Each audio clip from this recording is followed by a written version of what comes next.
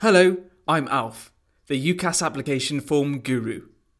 If you've just submitted your UCAS application, you may be wondering where it's whizzed off to and when you'll hear back.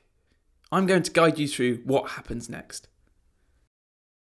So now you've hit the submit button, your payment is being processed and your application is zipping its way through the UCAS system. Once it's been checked for plagiarism, UCAS will ping it over to all the universities and colleges you've applied for, all at the same time. Don't worry, they can't see where else you've applied, so that they can make their decisions independently of each other. Remember, as with most important steps in life, there will be waiting. Lots of waiting. There will be deadlines. Things may change.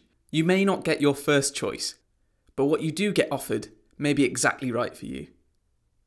While you're waiting, the universities and colleges will carefully consider your application and check it against the entry requirements for the courses you want to do. They will be interested to read about your reasons for choosing their course, what you have done in the past that makes you suitable, and how you can contribute to the course you've applied for. Sometimes a specialist member of the admissions team will also look at your application. For example, if you have a disability, or if you come from a group of students who are underrepresented at those universities and colleges. This will make sure that you receive a fair decision and are made aware of any extra funding and support services which might be available.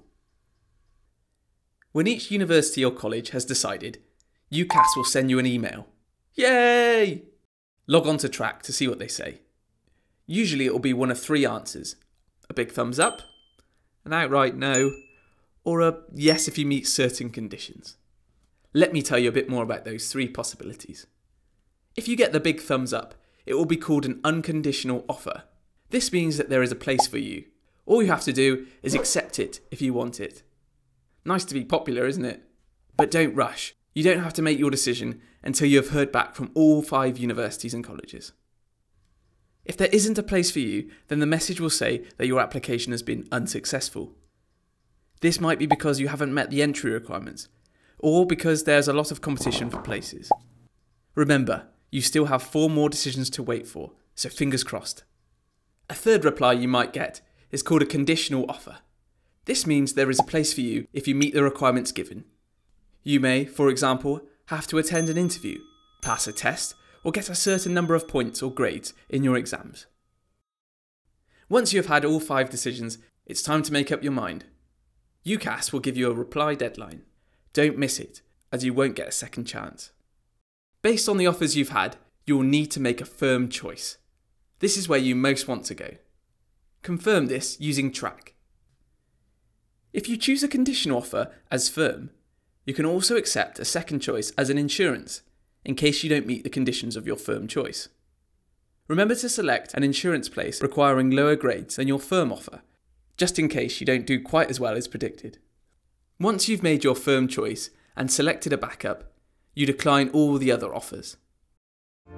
And once you've done that, there's nothing left to do but wait.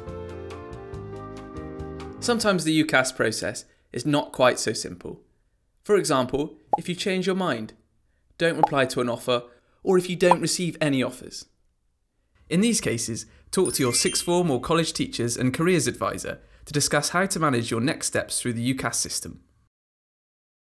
Good luck with your application, and don't forget that you can find more information and helpful videos on the UCAS website, www.ucas.com.